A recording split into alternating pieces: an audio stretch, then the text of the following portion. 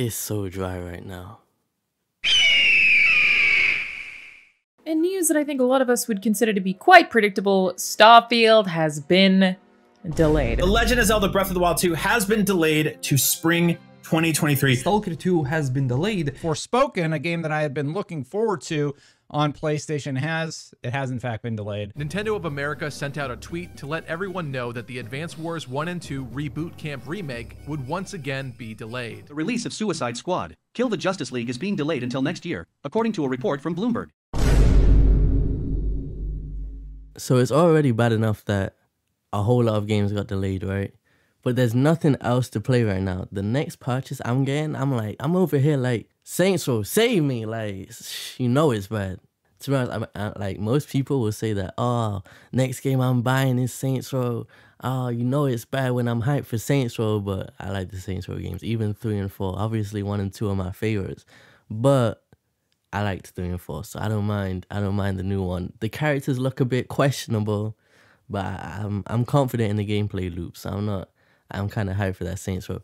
But Saints Row doesn't drop all the way until August. So if the next game I'm not buying is until August and it's May, and the game after that is, the next game I'm probably going to buy is Gotham Knights, which looks trash.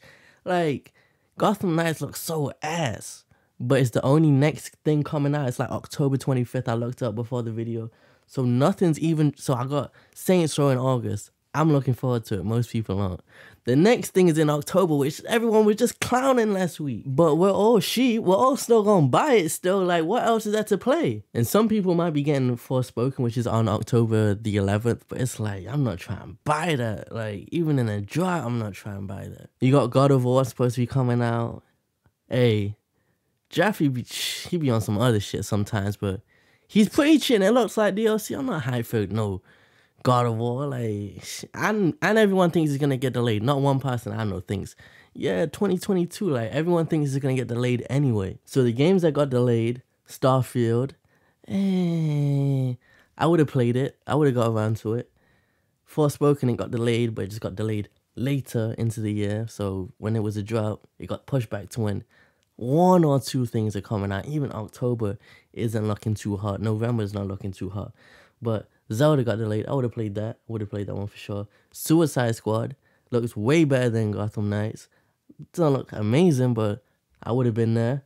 Redfall always looked like trash. Stalker 2, I was like, yo, what is that? People keep talking about it. I looked it up. Didn't look too bad. I probably would have got around to it in a drought. Advance Wars, I hear everyone talking about that remaster and how the old games were so good. I like my top-down strategy. I like those kind of games. I might have given it a shot. But, like, it ain't... Look, even... You know it's bad when even the 2022 delays aren't even hitting like that. It's like... nah, this ain't it. And gaming is so dry right now that they have me playing this.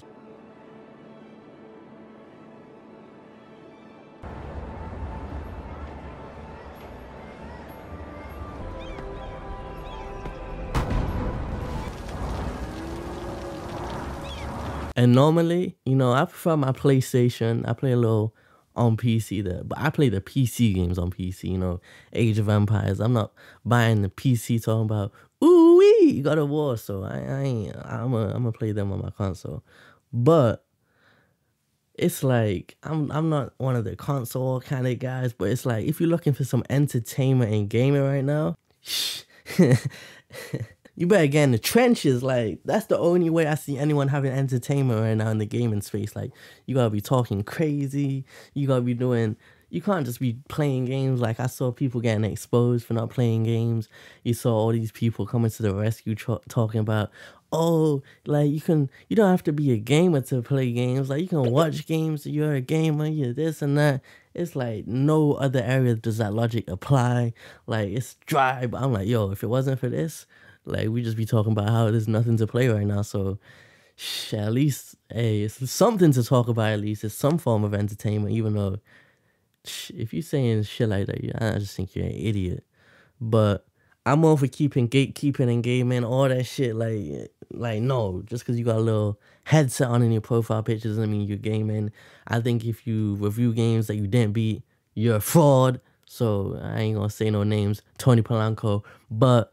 it's like you just can't be living like this. I see a bunch of people trying to be in the it crowd. You know, everyone was like, yo, Paris, yo, you a dick eater. Yo, Paris, you this, you that. Now he chilling with Phil Spencer, this and that. Everyone trying to copy his wave. Everyone on some peaceful shit. Everyone, oh nah, you can't be saying this, you can't be saying that. Everyone's welcome. Man, fuck all that.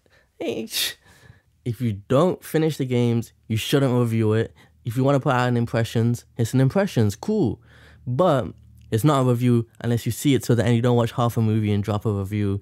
No other industry does that work. Same with the game and shit. No other thing can you call yourself a racer because you watch a little racing. Like, it doesn't work like this in any other industry. You got these people, brand ambassadors, this and that don't engage in the games. I see people talking about, I don't love Xbox for the games. I love it for what it's done for the community. I love it for this. I love it for that. Everything but the games themselves. And it's like, man, I ain't even about no console or shit, but it's so dry. I'm about to hop in the trenches with them. Like, fuck it. And then on top of it, they want to cry, this and that. Oh, I'm being bullied. I'm being harassed. It's like, no, you're being held accountable for this fraud shit you're doing that doesn't slide in any other community. Then you got a bunch of lame-ass niggas, a bunch of simps. Hey, I was going to say something crazy. But you got a whole bunch of people defending them. I'm like, there's a couple frauds in the community that be on this type of timing who are guys or whatever. But I don't know if they get in the same defense force, you know, that these women, again, I've been saying this shit recently, if they weren't women. It's like, a couple of niggas coming out. I'm seeing there's a whole bunch of random people I've been seeing pop up lately too. Like, bunch of people, like these white guys, these fat white guys with beards in the avatar. I'm like, who is this nigga, bro? I keep seeing, like, oh my God, this shit suck right now. And then I saw one of them who was accused of not playing no games. They had like, I think it was 9,000 gamer score. You get that easily if you play any kind of games. I saw people posting that Fortnite streams from 2017 talking about, see, I play games. I saw them post Star Wars Jedi Fallen Order like one day in like 2 hours, so 26 hours. So you beat a game that dropped a couple years ago. Cool. I saw AC Valhalla in there, like 20 hours played. That's not being the game. That's not close to being the game. It's like, these are the examples you drop for, yo, I'm in the trenches. I'll be playing games for real. I'll be playing, it's like you posting games you didn't even beat still. Huh? Like, and then you posting old live streams from 2017 of Fortnite, the most casual. It's like, all right, and then you got niggas trying to make it about them. Yo, Twitch is so shit, man. This is why I don't even like this platform. This is why I don't even like this shit. It's like, oh my God, well, that shit, oh my God, these niggas suck. It's like, man, if you don't wheel yourself off the platform or something, ain't nobody keeping you here, bro. This is, hey, bro. If you got this brand ambassador that doesn't play no games, people say, yo, you ain't playing no games. And then here you come talking about, oh, they harassing. If people want to do this, then let them do that. It's not bothering no one. This, that. Just try to make it about them. And it's like, yo, it's just, hey, it's too much. It's too much going on right now, right? It's too much. It's too much. It's like, it's too much capping going on right now. It's like, man, I said I was about to hop in the trenches. I'm not ready for it. It's too much. It's too much BS going on, man. I'm good on all that. But who knows? Maybe I get desperate enough. There really is nothing to play. I'm not buying a single game until August. I might try.